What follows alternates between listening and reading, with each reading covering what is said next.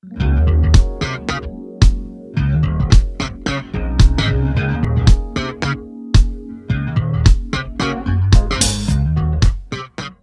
week on the Innovators Insider podcast, we're going to talk about the nefarious iceberg of total cost of ownership. Iceberg right ahead.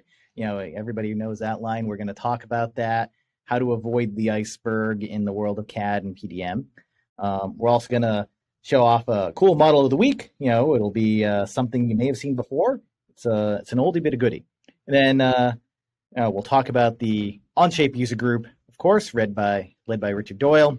But most importantly here, Richard, I think I'd love for you to introduce a guest that we have, a very wonderful friend of Onshape. But I'll let you take it away, Richard. Sure, and he is an absolute wonderful friend of Onshape. Chad Stoltzfus has done many presentations for us at our user group meetings. He's a feature script expert, and his presentation on learning feature script was one of the most popular that we've had at our user group meetings. So everybody, please welcome Chad Stoltzfus. Chad, I've heard you describe yourself as not a CAD guy who loves Onshape. Can you talk a little bit about that? Yeah, I would describe myself that way. That's true. I would say Onshape was very alluring to me as a software developer, because I don't come from any CAD background. I come from a software engineering background, and was kind of roped into Onshape because the company I work for, Premier Custom Build, really wanted to jump into 3D modeling, and we didn't see it happening with our highly customized product without having a highly customizable CAD system. And that's kind of how we really got into Onshape, and that's where I started to fit in, where I can put my own touch on a CAD system. I can kind of see and have this vision of a CAD tool and try to carry it out. And there's a lot of really fun problem solving in CAD programming that's very different than traditional application development. So obviously then your focus is on feature script.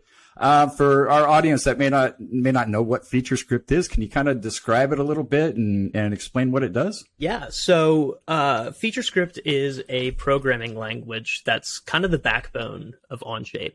All the standard tools that you use, whether it's Extrude or Loft or Chamfer, those are all powered by and programmed in feature script. And it's a language that Onshape has made open source that you can actually use to create your own custom CAD tools. And it's a little bit different from a macro in other CAD systems. And the way that it's different is you can provide logic and business rules to create built-in CAD tools that are integrated into the system. And visually, they work the exact same way as any other CAD tool that you're used to using. And so the really alluring thing about that is you can develop CAD tools that feel like they were made specifically for you and are fully integrated into the CAD system. Wow. Well, Michael, you're the technical guy here, so I'll bet you have some good technical questions for Chad.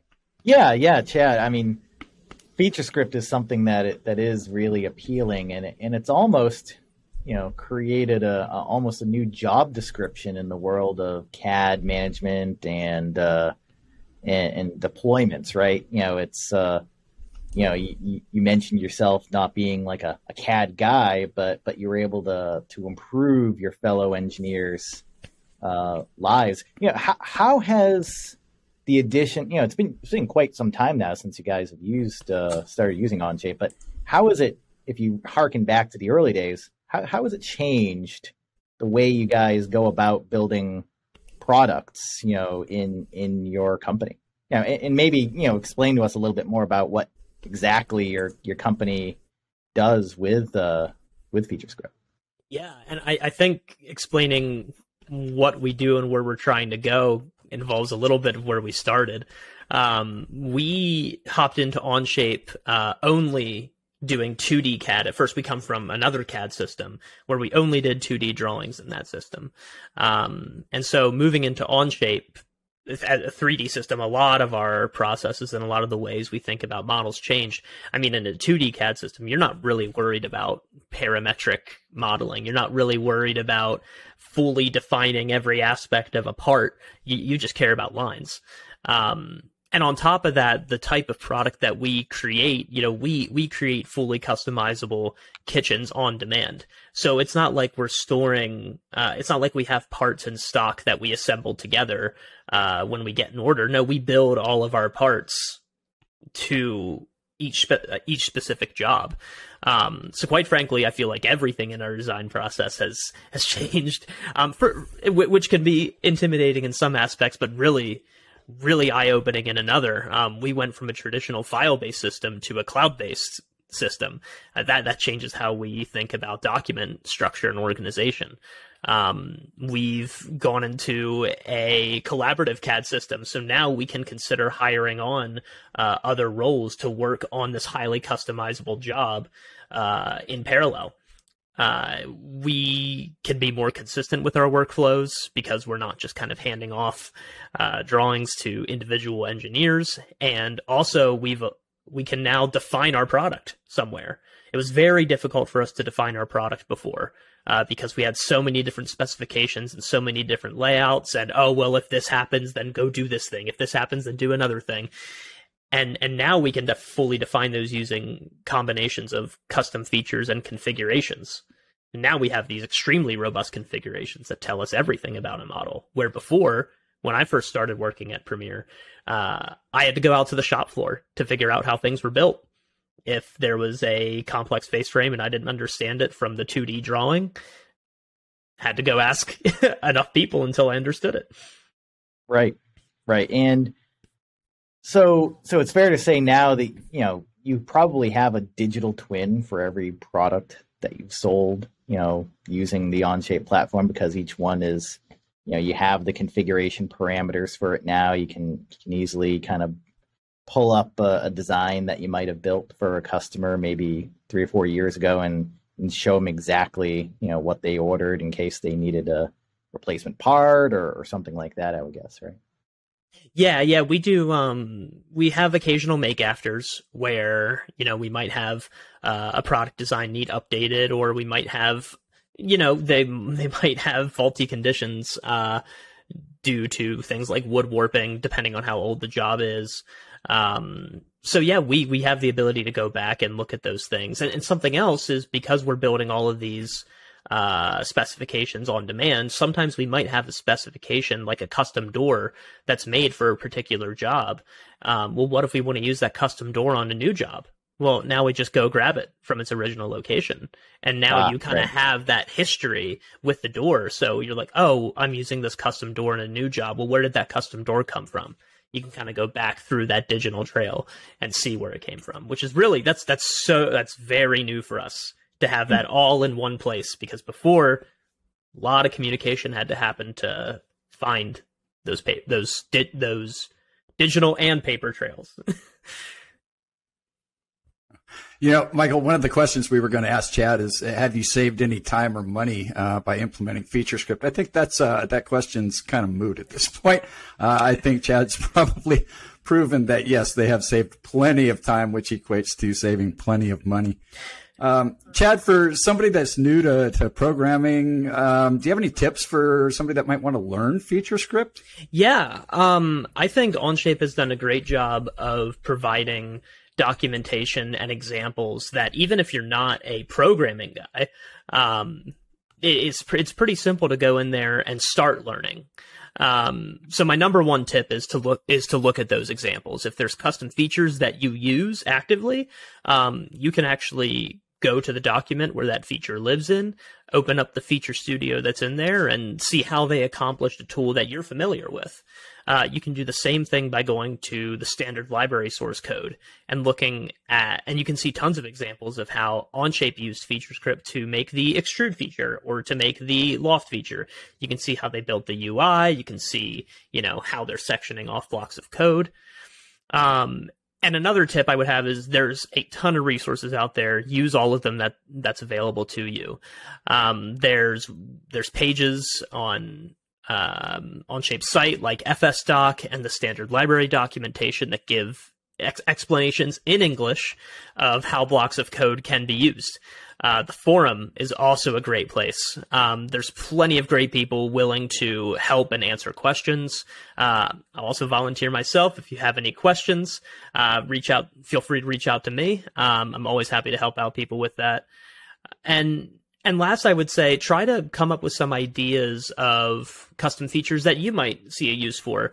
Try and identify some repetitious tasks that you might find yourself doing for your workflow.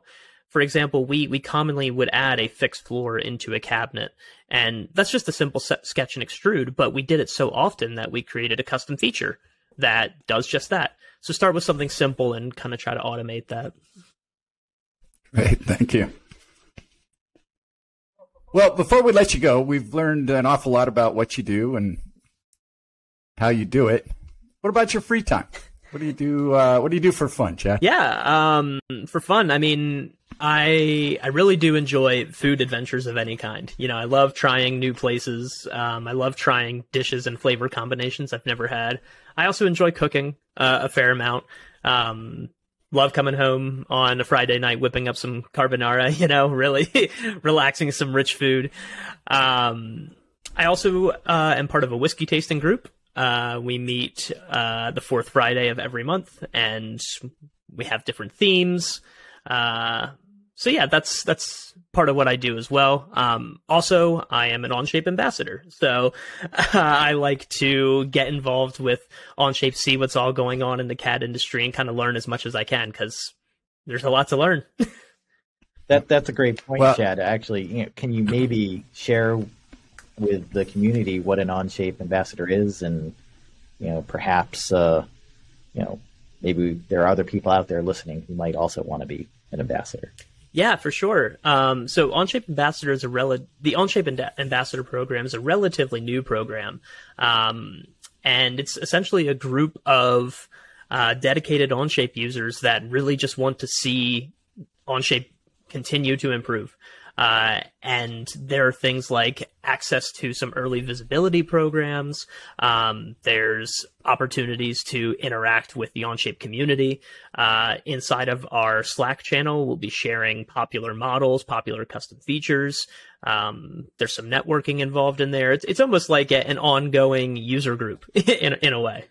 Yeah, that's really cool. Thanks for sharing that, Chad. Mm-hmm. It's I've seen, you know, who's in that group, and it's a really good who's who of really good, important Onshape users that have really helped us over the years. We hope that, you know, we've been able to help you as well. But it's really gratifying to see you and the rest of the community, you know, offering your advice and your thoughts on things. So it's really awesome. Thank you. Yeah, for sure. And I'll reiterate that as well. Thanks for the presentations that you do at the user group meetings, all the works in the forums. And it's been a pleasure to have you on the show today. Really great interview. Thank you. Yeah, thanks for having me. It's an honor to be here. All right. Well, we hope you'll stick around, Chad. Mm-hmm. We've got quite a bit of stuff left here. I think we're going to go over to Michael right now and talk about the total cost of ownership of your CAD system. Absolutely. Yeah. So I'm going to see if I can make this share thing happen. So do a screen share of this window. We're going to see a duplicate of the screen here for a second. Sorry for the trip there. Okay, there we are. So a couple weeks back, I ran a webinar on something that's kind of near and dear to my heart, as I was a CAD administrator for a long time. Go back to the episode, the first episode actually, when Richard and I kind of go through our history a little bit. You could hear a little bit more about our paths, and they were kind of similar. CAD administration, usually the CAD guy who's like the youngest and the one that's the most knowledgeable about CAD stuff ends up being the CAD administrator at the company that you might be working for, and that happened to me, so I got suckered in. But I wouldn't be sitting where I am now without all that, so I really do appreciate going through it all. The school of hard knocks, but it's something that comes up a lot, especially when people are considering switching from one CAD system to another. They want to, there's the devil they know and then the devil they don't know, right? So, sometimes the devil you really don't know that well. And that's really what the point of this webinar was. I'm not going to go give the whole webinar here, but there were a couple of key points that I wanted to draw out and offer up for discussion, here while we have people on the line that also have, some of these, things that they've seen over the years, right? So, a lot of people, when they think about the total cost of ownership, they're just thinking of the tip of the iceberg, right? They're only thinking of what the check they're writing is to their software vendor, each year for the privilege of having a license to a copy of CAD software that you install in your local computer. So that's where most people stop thinking about costs. Really forward-thinking people sometimes start thinking about the hardware costs and the workstations, and then if you really start thinking about it, there's a lot more we'll get into. But the two other things that people forget about completely are, the costs of using or not using the system that you're on, and the things that it prevents you from doing, right? So, like, everybody knows about CAD software costs, so I'm not going to go deep into this. The webinar does go deeper into this, but it's not just the price of the CAD software that you have to worry about. You actually have to think about other things like, where in the world are you using this CAD software? If you have a global organization, which is quite common nowadays, there's this floating license tax. Like, if you start floating licenses around the world, you really can't do that unless you pay a tax, if you will. And, the webinar talks about that. And by the way, the price of CAD software is typically different in different parts of the world too. And that's another thing you have to consider. The price that you pay for CAD system X in Pennsylvania will be different than what you pay for it in France, right? And by quite a bit in some cases, which is really surprising. But if you're a company that has any kind of data management software to help manage the gigabytes of files that are being generated by all your engineers, that's a big cost, right? You have the cost of the software on top of your CAD software. You have the cost of the subscription. You have the cost of the IT related software for running, SQL Server and stuff. That's what these old school PDM kind of CAD systems will run. They'll run Microsoft SQL Server, not like modern kind of things, that are out there now with like MongoDB and non-relational databases that handle large amounts of data better in a more secure way. But there's other costs too with PDM software. If you've ever implemented one, you usually have help from the person that you bought it from. And they'll come in and help you set it up for, instead of you spending 6 months to do it, you'll have them come in and do some of the grunt work, 3 to 5 days, typically $10,000, to get started there. And then $10,000 if you want to start doing migration. So there's all these other little costs peppered in, to think about. But those are just the software costs, right? Like the hardware that goes in to running a CAD workstation really has to be something considered greatly, right? I mean, Richard, you were telling me earlier about your Dell workstation. Maybe you can go into that story. So I've been using a laptop workstation for a long time because I used to travel a lot and do a lot of presentations. I was so excited when I replaced my Dell M60 with my Dell M90. It was powerful, had the right graphics card. Yeah, it weighed 300 pounds, and the power brick weighed about the same. But I carried that thing around because it was powerful and I needed it.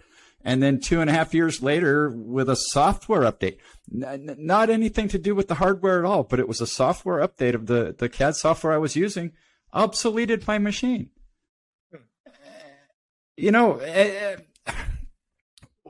When I started designing my tiny house and when I decided I wanted to do that, there was really only one option for me as far as CAD software goes, because I had a $200 computer that I bought at a used computer store. And so the only option for me was Onshape. Yeah, I mean, it's really pretty much OS agnostic. People run it on Chromebooks quite often because, there's no files ever stored there. It's a secure device. It's cost effective. You can literally, I think we did a blog article, a few years back where we had my colleague, Neil Cook, from the UK, long time CAD veteran. And he went out, he went to the local, electronics store, bought a Chromebook, and unboxed it. 3 minutes later, he was inside of his Onshape account, right? After unboxing the Chromebook, right? And that's unheard of, right? when you're dealing with hardware, traditional kind of installation.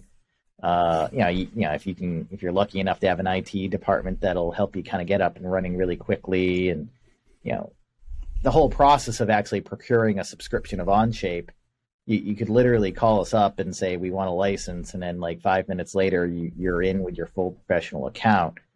Compare that to a traditional install-based software where it could be at least a week, if you're really lucky, before you get access to the licensing codes and everything you need to get started.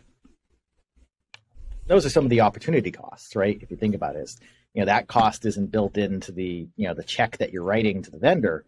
That's a cost on your side that you have to build in buffer time for in your product development process, and buffer time needs to be eliminated. It's my new hashtag that I'm starting to use more often, is just, buffer time this and buffer time that. It's really something that people include because they think there's no other thing, right? So that, there's lots of hardware costs. It's not just the actual cost of buying the CAD workstation and keeping it up.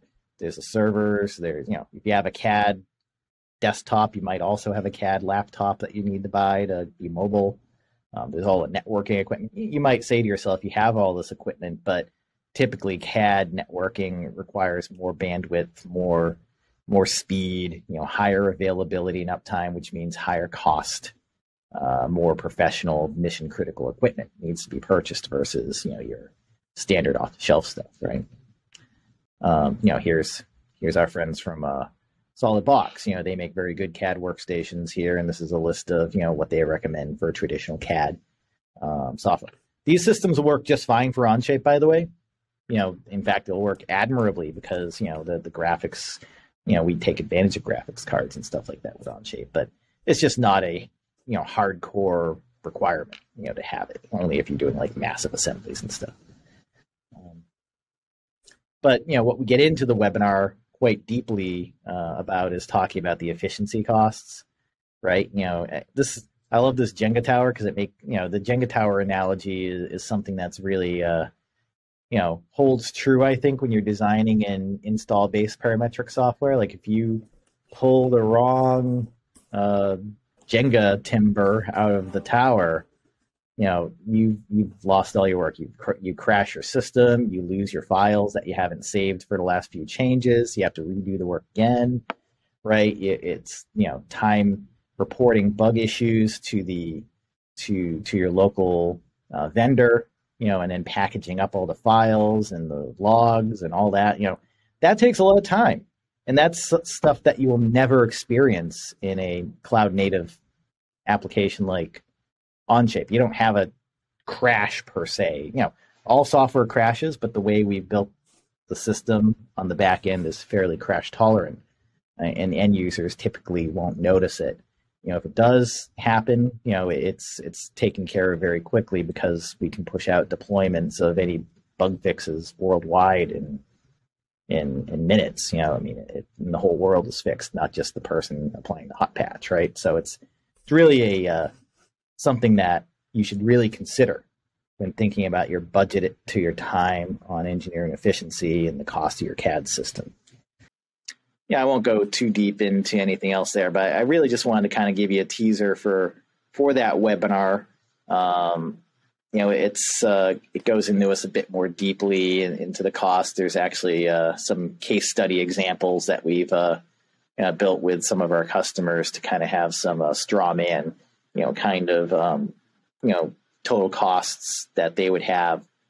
So definitely check that out. We'll put a link to it here in the recording, later on. But know that, when you go to a cloud native system, it's typically there are no more silos. More people can do work together. It's simply more convenient. One of my customers told me, on a previous webinar, that's just more convenient. It's just less things to think about. Bring your own device. I should spell that right? and the release management capabilities. If you want to like release things to Rev A and Rev B, you're not blocked by all this crazy check-in, check-out process. It's just easy to, release something to manufacturing with the appropriate sign-offs and approvals, and you're never blocked by anybody's inaction or anything like that. It's something that saves a lot of time for our customers. So really, that's really what I want to talk about. Tease that webcast a little bit. Give it a watch if you have about 45 minutes or so. It's really pretty enlightening, I think. So that is what I wanted to talk about there. Richard, I think we wanted to talk about the model of the week yet next. Was that what we wanted to do?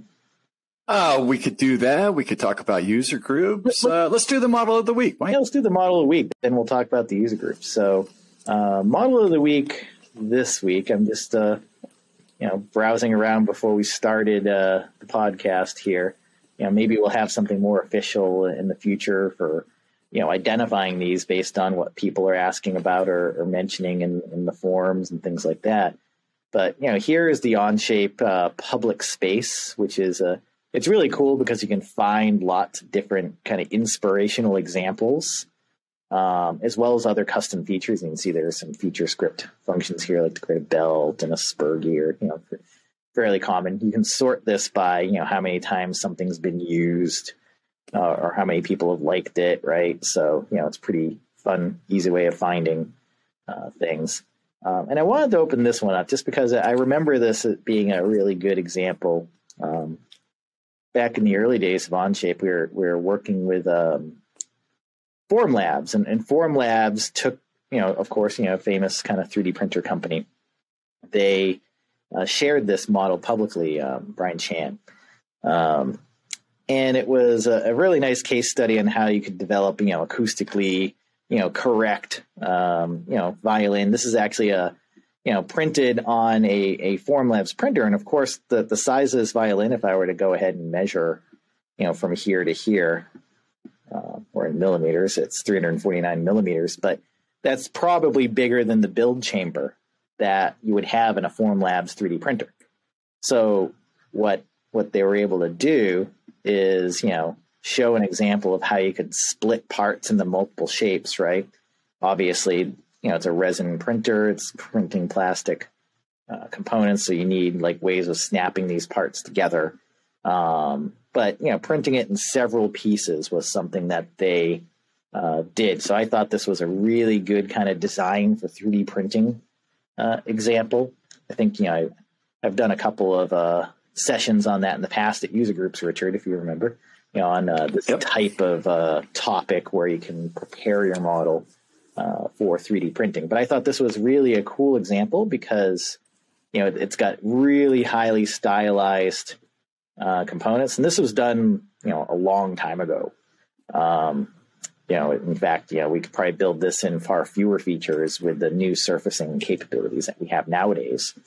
But this was done, long before that. And you see it's 544 features. It rebuilds very quickly, right? The largest rebuild time on a particular feature is this fillet right here at 2.6 seconds on this fairly complex fillet set right here. So they also include, the assembly and things like that. So I would highly encourage you to take a look at this. Take a copy if you wish, if you want to like make your own version of it and work with it. It's really a nice example, well built, well constructed. Everything's kind of labeled. So these are some of the things that I look at when I'm looking for a really good model of the week. Something that's, all the parts are identified and named. Features mean something. And this one's really old and it still met that kind of criteria. So bet if you redid this nowadays, like I said, you'd be able to do even easier, cooler things to make this thing work.